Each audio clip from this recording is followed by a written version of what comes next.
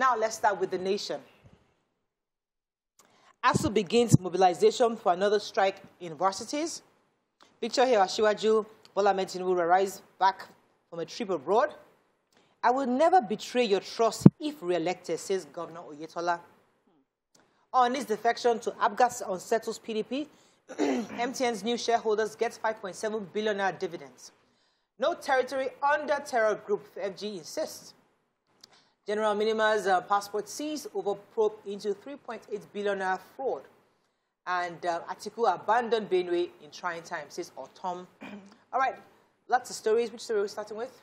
I start with the federal government barring the Chief of Army Staff, Lieutenant General Kenneth Minimah, from leaving the country in view of his alleged complicity in the 13.8 billion defense equipment procurement fraud.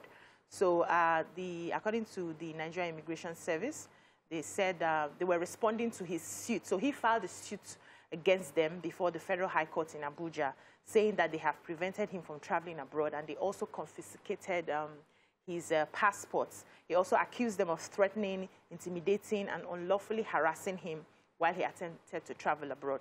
So in their response, they said that the EFCC had given his name under their watch list from time to time because of the investigations that has been going on.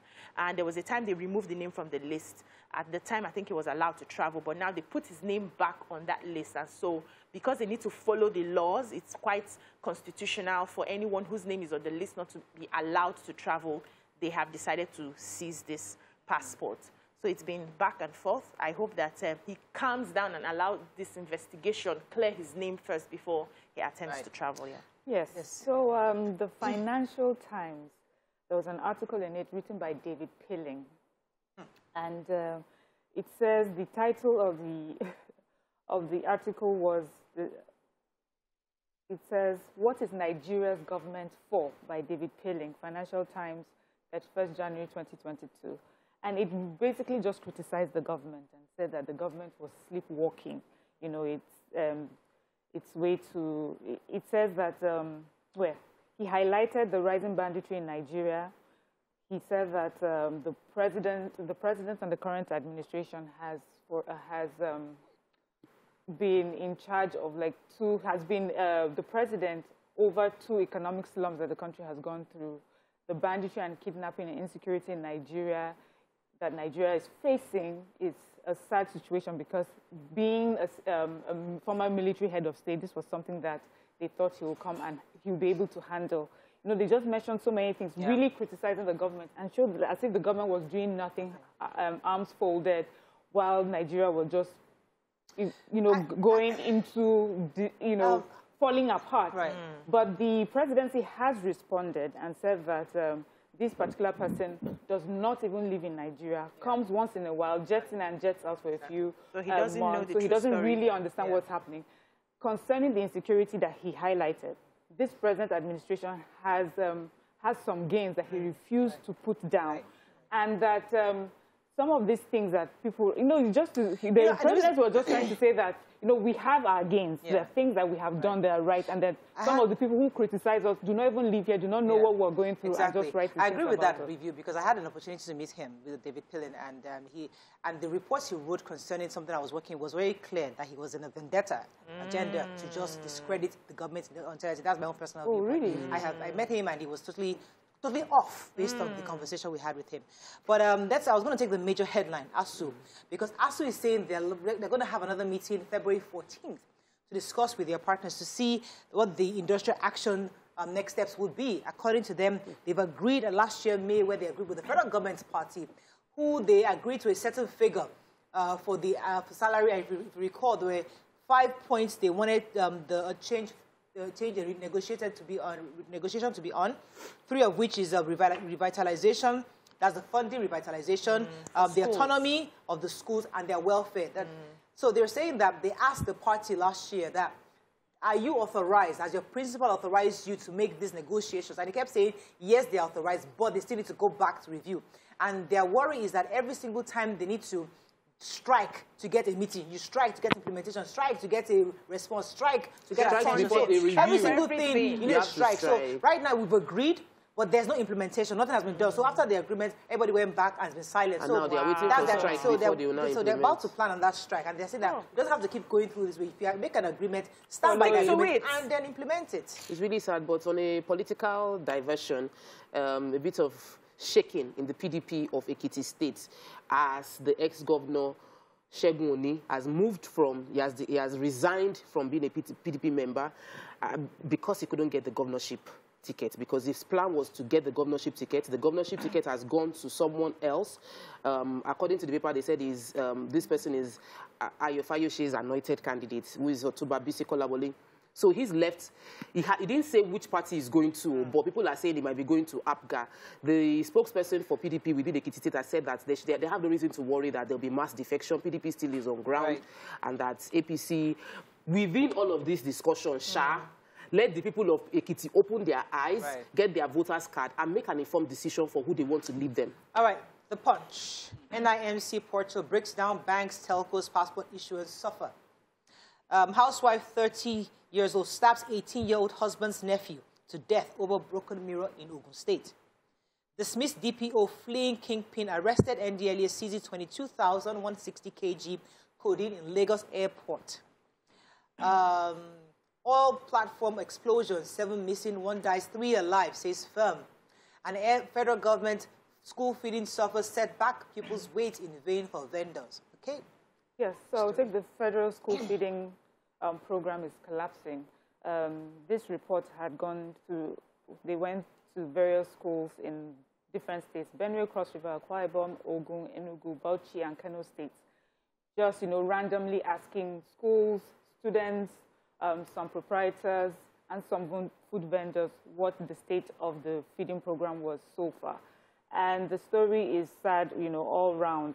In Benue State, in one of the schools, they said that they were only fed 3 times in 2021, and they did not see the vendors. The school feeding program just stopped.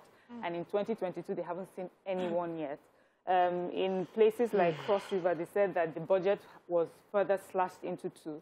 Some of the vendors, some schools say, like in Kano, they said, yes, the school feeding program continues, but most times they don't bring enough food for the students. So some students will get, others won't get. And when you ask the vendors, they'll be like, well, it's what they will, we can only provide based on the amount that we were given. Some vendors say they haven't been paid for months. Some schools say that is impossible because they are sure that vendors are paid monthly, but some vendors are saying they haven't been paid in months. Some of them said they were paid a little over 100,000 for a month, and that given the inflation rate, that there's no how you can feed the number of students in a school. So it just shows that, one of them said that there's no proper monitoring of this school feeding program, and that's why you have all these discrepancies up and down. This is really sad. It is. Okay, I was going to take the major headline, NIMC, because remember, we have the national identity number was supposed to help synchronize getting your SIM, and all the organizations like banks and telcos all use this NIN number. So unfortunately, the portal went down for the past 5 days, and many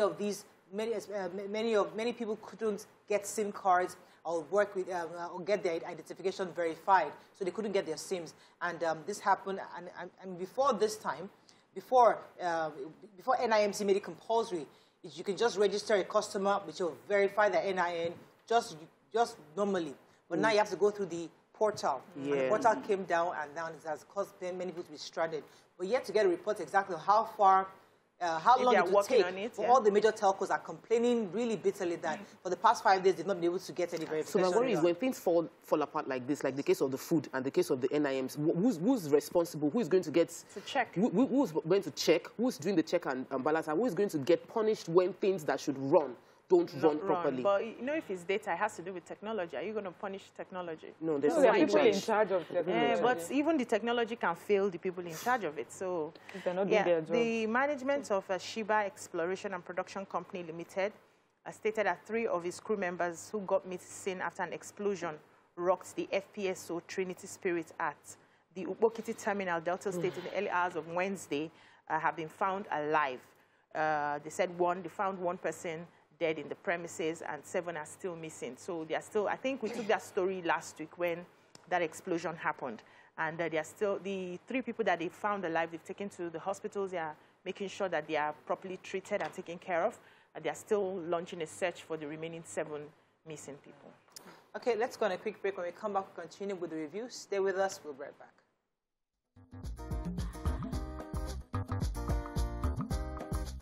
Stay tuned. Your View will be right back. Staying with us. So you're going to take the other human interest story? I saw this headline. White American prostitute jailed 12 months for 57.8 million naira fraud in Kwara. On reading the story, I found out that it wasn't a white American that was jailed. Rather, a 20-year-old man, Fawaz Oyewole, was jailed. The EFCC found out that he was impersonating, like a white American professional prostitute. That he impersonated that he was practicing in the U.S. And the sum of money that passed through his account was 57.8 billion that was illegally obtained. And so the EFCC prosecuted the case. He was found guilty.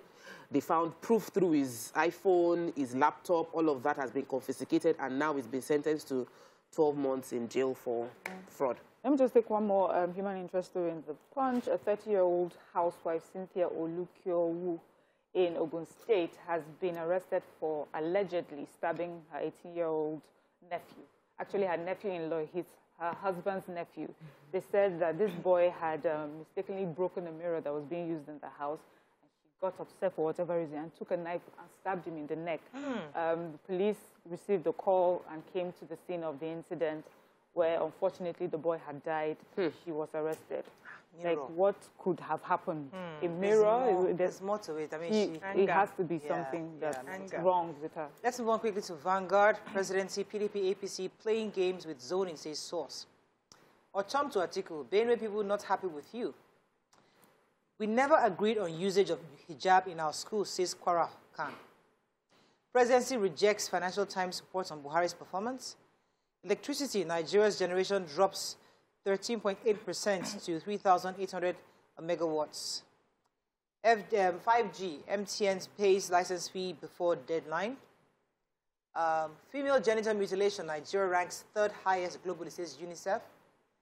40 suspected Yahoo boys in white garments invade Abuja estate at 2:30 a.m. And Osun 2022, Aregbesol's loyalists vow to work against Oyetola. Okay, so story. We have a power crisis, obviously. And it's so sad when we keep reading these things over and over again. One week the power goes up, another week it drops. So this is a power drop to 3,835 megawatts. This is due to the fact that the Egbe power station, which is our highest power station, caught fire. A part of it caught fire, and so it was shut down. It dropped the power supply. Many other power stations showed increase in their power generation, but Egbe, that usually should give us 1,300 megawatts, was shut down. Now, the president's Egbe, is it Egbe or Egbe? Like an English name. Okay, go ahead. Egbe. The president of Nigeria Consumer Protection Network, Kule Kola Olubuyi, says that every time a power project shuts down, it impacts the cost of doing business, because many businesses within the area would have to find alternatives of supply, and it would reduce people bringing their own business to any community when they know that power isn't consistent within that community. I think this is a major issue. 40 suspected Yahoo boys attempted to breach the estate security of MAB Global Estate in Abuja in the early hours of Saturday.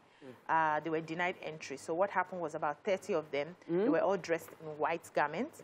They attempted to gain entrance into this estate at 11:45, but they were prevented by the security men, because they were asking them questions. Where are you going to? Where's the number of the person you're going to visit? They couldn't really provide an answer, and so they didn't let them in. So they went away and came back with additional people all wearing white garments, and they were forcing their way through the gates that they wanted to enter.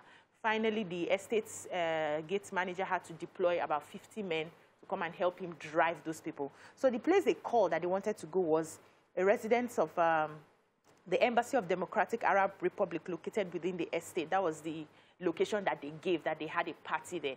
But the security people were saying that this is not a residential, it's an office, so to speak, so you can't have a party in this place. They tried to reach the FCT police command. No response till today. How did they confirm that they were Yahoo boys? They said they were dressed in that suspected Yahoo boys dressed, and they had these leather bags that could have been arms inside. Let me take UNICEF. UNICEF is giving us some really important data, saying that estimated 19.9 million survivors for female genital mutilation in Nigeria makes Nigeria rank the third highest number of women with and girls who have undergone the FGM globally. And this data is quite very, very painful to see. It says that we actually increased from 16.9% in 2013 to 19.2% in 2018. Part of the statement also said that FGM remains widespread in Nigeria with an estimate of 19.9. And more data, let me give to you, is that 25% in 20... Okay, I think I said that already. There's another one that got to me. Yes, this one. It says that 86% of females were cut before the age of 5, while 8% were cut between the ages of 5 and 14. And this is really, really an important data that a lot of young girls are being cut before they even reach puberty. Oh, gosh. And this is some data that Nigeria must focus on because Nigeria being the third highest. So we have survived. So what they've counted those who have survived to show that we actually undergone it. So the girls really, really, really painful data. Any other story in Vanguard? Let's move on. Yes, I want to quickly take the story of Atiku and the governor. The political story. Yes, so. Okay, go ahead. You know, in this season, I have to do my job and inform my people. So the governor was speaking, had the vice president visit. And when the vice president visited, he mentioned to the vice president, you know, like this is face-to-face conversation. You did not support our people. When the crisis happened, this is the governor of Benue State, Governor Samuel Otom, said that when the issues happened with the thief people, who gave the former vice president the highest title ever in that community, they gave the chief secretary title to the former Zegemu of thief. That's the highest thief title to the vice president. They felt that he's supposed to protect them when issues happen, and that when they were attacked, that the vice president did not say anything or provide any form of security for the people of Tiv, and that they are unhappy with the vice president, and that he mentioned, which I wanted to highlight, that the Benue anti-grazing law has nothing to do with any ethnicity. It's not against the Fulani people or any other ethnic group. You just want everybody to understand the challenge that Benue people are facing. They are able to go to their farms, and they need to protect them from to be able to continue doing their business. Let me quickly take the point. Outgoing governors in do-or-die battles for succession. Mother-daughter in trouble for spending 0.9 million mistakenly credited to their account. Sanusi pays birthday visit to Showunmi, the point director in Abeokuta. And 2023 PDP in hide-and-seek zone again. You took that story? Yes, I took the story of the old woman, yes, Sarah Ojo, and her 24-year-old daughter, Oluwabukumi Dorcas, landed in trouble for allegedly spending 929,000 naira that was mistakenly credited to the account by one Linda Faith Ekele, who said she mistakenly transferred the money into the account. So efforts to retrieve the money proved abortive. They tried to reach the woman, the bank accounts. They tried to reach the woman. They were not responding to the police, so till they picked them up and they filed the case in court. She explained that when she got the money, she sent 100,000 naira to her mother, and then she didn't tell us how. Yes, you know, that sort of miracle. So they are in court already, and I hope they just find a way to make them pay the money, even if it's installmentally. All right, Nigerian Tribune. Lassa fever, 40 died. 4 health workers infected in January. 2023 presidency plot against Atiku thickens. Trust fund 3 years after approval, AFG fails to release the 53 billion naira for, I think it's 5 billion actually, for vehicle financing scheme, because I read that story. Vehicle importers lament payment of storage charges over the VREG collapse. NDLEA seizes 22,160 kg codeine meth loud at the Lagos Seaport Mushin. I use wise men yet to meet over Osun PDP crisis and drop students' loan bill, as it tells reps. Okay, Mariam, which story? NDLEA, of course. So NDLEA has been very busy. They say over 22,000 kilograms of codeine syrup, methamphetamine, and skunk have been seized at the Apapa Seaport. And then also they did a raid on a drug den in the Mushin area, where they found so many of these illegal drugs, cannabis, loud, skunks, coochies, the name safe, methamphetamine, as well as 17 suspects that were arrested. Amongst these 17, 5 of them were women. And then meanwhile, a female drug kingpin, Jamila Seriki, was also arrested. Guess where? Atlantic Beach, Victoria Island. And she was the owner of 12,385 pellets of loud imported from Ghana. So obviously there are stories of a 64-year-old DPO of Idonre Police Station who was dismissed from service for drug offenses, Monday Chika, and now rearrested with his accomplice Emmanuel Eniola with 280 blocks of compressed cannabis. Wow. So this is just everybody. Yeah. Everybody is just anything. involved. Please, let me take the story of the the schoolboy. So 121 Bethel Baptist High School students were kidnapped July 2021. Many of them, the ransom was paid, they were released, but one of the students refused to come back. And even though the CAN representative that took the ransom to bail out the boy got to the place, they kidnapped the boy, and the boy said he's enjoying his life there. That the kidnappers, when they go out, they shower him with gifts, make him very comfortable, that he doesn't want to come back. I know that there's this Stockholm syndrome stuff that they say might happen, and I think that it's important that the interest of the child, even is a minor, so it's not what he wants. But the interest of the government supersedes that. If the ransom has been paid, the kidnapper should be compelled to release. How do you compel? Whether he wants to, how do you compel a criminal? Whether he wants to. We have to wrap up. Is there any story you want to share? Yes. So the Nigeria Center for Disease Control registered 40 Lassa fever-related deaths in January, adding that 4 health workers were also infected following the latest outbreak. So they've just given us data on everything that's happening. Said 40 deaths. 981 cases reported in January were across 43 local government areas among 14 states. And they said that cumulatively from week 1 to week 2 in 2022, we've had 49 deaths so far, which is about 19.0%. And they mentioned most of the states, almost like every state here, Edo, Ondo, Bauchi, Benue, Oyo, Taraba, Ebonyi, Kogi, Kaduna, Katsina, Ebonyi, Plateau, and all those things. So they are saying that they are currently distributing medical response commodities to states and treatment centers. We just need to be very careful. Okay, we have to wrap up. There were 2 stories that really caught my attention, but unfortunately we ran out of time. Very important stories, but I guess we'll have another opportunity some other time. Let's go on the break. We'll be right back.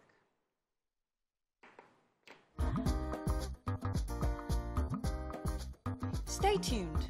Your View will be right back.